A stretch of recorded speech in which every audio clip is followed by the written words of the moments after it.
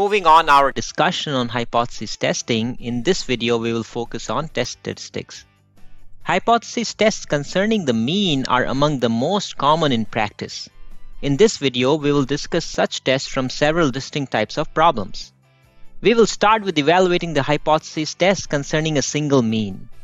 In such cases, we test whether the mean of a single population is equal to or greater than or less than some hypothesized value. For hypothesis tests concerning the population mean of a normally distributed population with known population variance, use of either a z-test or a t-test is acceptable. For hypothesis tests concerning the population mean of a normally distributed population with unknown population variance, the theoretically correct test statistic is the t-statistic. In a vast majority of such problems, the preferred choice of test statistic is the t-test. A t-test is a hypothesis test using a statistic that follows a t-distribution. The t-distribution is a probability distribution defined by a single parameter known as degrees of freedom. Each value of degrees of freedom defines one distribution in the family of distributions. The t-distribution is closely related to the standard normal distribution. Just like the standard normal distribution, a t-distribution is symmetrical with a mean of 0. However, the t-distribution is more spread out, which means that it has a higher standard deviation than 1. T-distribution also has more probability for outcomes distant from the mean. That is, it has fatter tails than the standard normal distribution. As the number of degrees of freedom increases with the sample size, the spread decreases and the t-distribution approaches the standard normal distribution. The importance and the popularity of a t-test lies in the fact that the t-test is robust to the moderate departures from normality, except for outliers and strong skewness. When we have large samples, departure of underlying distribution from the normality are increasingly less concerning. The sample mean is approximately normally distributed in larger samples according to the central limit theorem. Hence, if the population sampled has unknown variance and either the sample is large or the sample is small but the population sampled is normally distributed or approximately normally distributed, then the test statistic for hypothesis tests concerning a single population mean mu is the t-statistic with n-1 degrees of freedom where n is the sample size. The t-test statistic is calculated as the sample mean or x bar minus the hypothesized value of the population mean or mu0 divided by the sample standard error, which is equal to the sample standard deviation s divided by the square root of n. Let's look at an example. You are analyzing a mid-cap growth fund that has been in existence for 24 months. During this period, it has achieved a mean monthly return of 1.5% with a sample standard deviation of monthly returns of 3.6%. Given its level of systematic or market risk and according to a pricing model, this mutual fund was expected to have earned 1.1% mean monthly return during that time period. Assuming returns are normally distributed, are actual returns consistent with the underlying or population mean monthly return of 1.1%?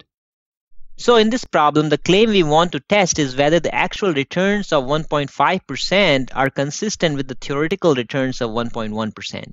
In this case, we don't care if the actual returns are higher or lower than the theoretical returns. All we need to know is if the two returns are statistically different from each other.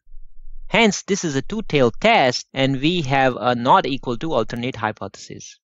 Assume mu is the underlying mean return on the equity fund. The null hypothesis could be written as mu equals to 1.1% versus the alternative hypothesis, which would be mu is not equal to 1.1%. Since the population variance is not known and the sample is small, we use a t-test with n-1 or 24-1, 23 degrees of freedom. Now let's find our rejection points or critical values. Because this is a two-tailed test, we divide alpha or level of significance, which for this problem is 10% or 0.1 into two tails. Alpha by 2 is 0.05.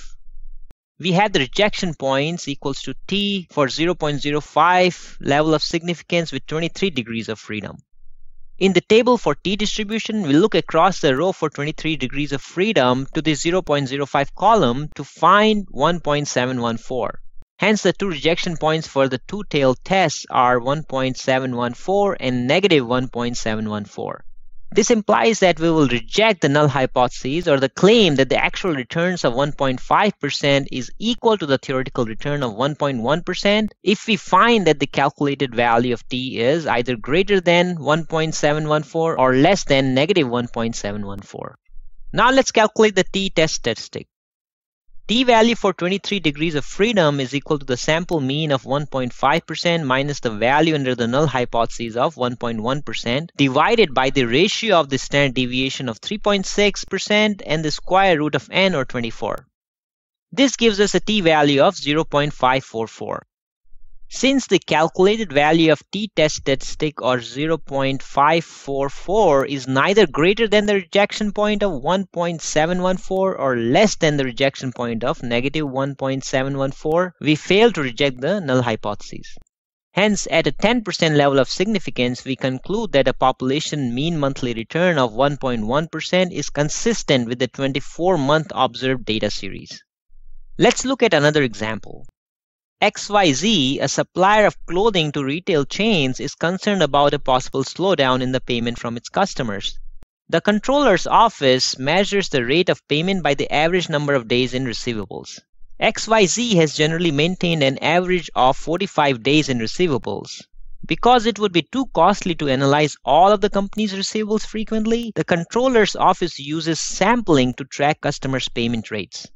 A random sample of 50 accounts shows a mean number of days in receivables of 49 with a standard deviation of 8 days.